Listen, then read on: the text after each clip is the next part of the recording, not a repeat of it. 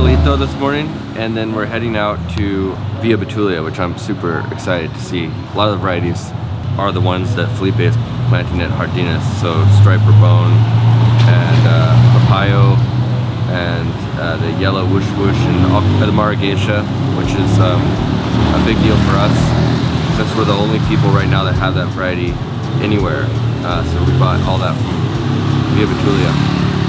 But just to check out what Luis Anibal is doing to find these varieties and like why he's finding them, and that's just like a good mindset for a lot of farmers to have. Down here searching for high end, what the high end looks like, and I think that Villa Betulia is a big part of that.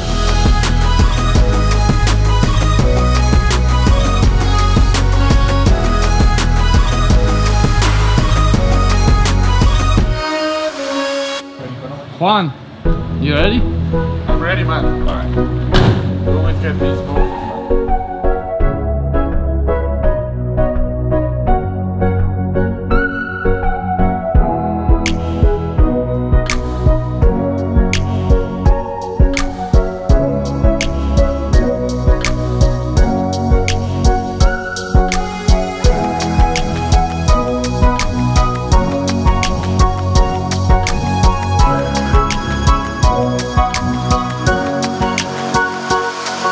Alright, so we made it to Villa Betulia. Man, it's been a while since I've been back to Villa, but this is a beautiful, beautiful area. It looks manufactured, so it feels really great to be back, but it feels especially good to be at Luis Anibal's farm.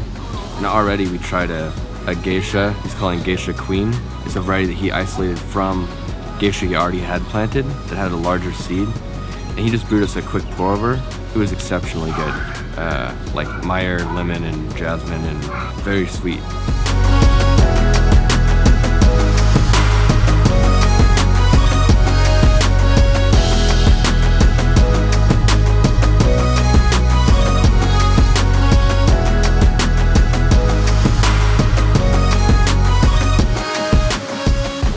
Just crazy, like how does one farm have so many varieties? It makes you wonder if, you know, it's not this particular farm, but it's just his mindset of looking for unique varieties. So we're gonna cup. He built a cupping lab and he's really proud of it, and so he wants us to cup some of the new varieties and give him feedback on them. I'm excited to try them, so it kind of feels like we found the jackpot in meeting Luis. He's a pretty exceptional farmer.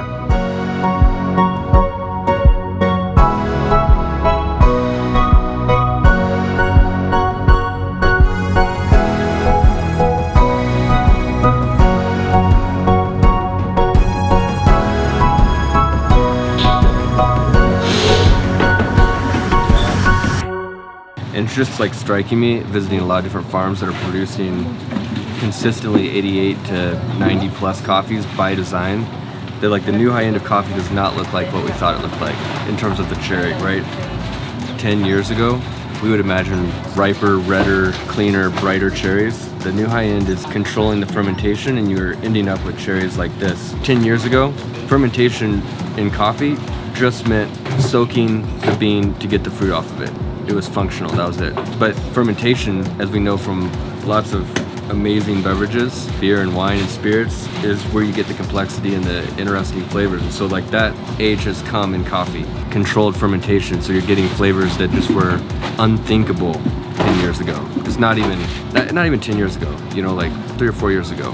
Luis Anibal is doing all anaerobic fermentation, either anaerobic or lactic. Lactic is a controlled temperature range version of anaerobic, or CM, and then it's all getting floated before and after fermentation, and then it's getting hand sorted again. They're dealing with very small amounts of coffee, like a vineyard would, like just small amounts of grapes at a time, not like truckloads as the default unit. So it definitely looks different, the high end of coffee as it's emerging. So it's really exciting to see it.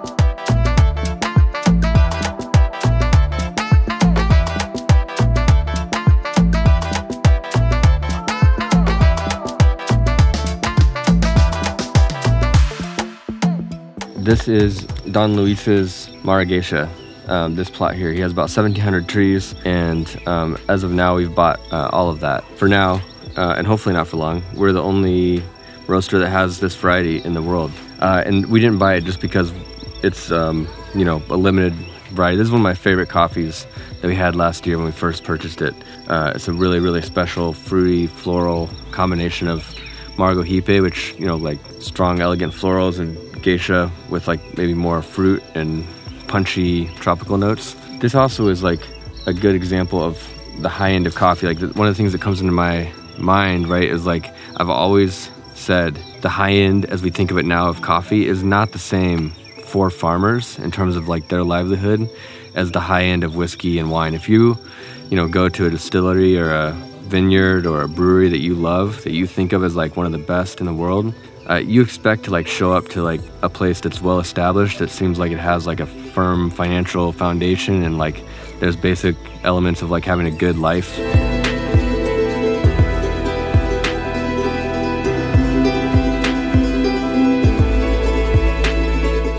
What we've really done is just make farmers like slightly less poor. With like these trees here, so 1,700 trees that are producing about 1.5 kilograms per year, you know, that's only 30 bags worth of coffee. You know, that coffee is getting sold for like, I think we're buying it for like $20, $30 a pound. On those 30 bags, he's making the equivalent of what a normal farmer would make on 300 bags potentially.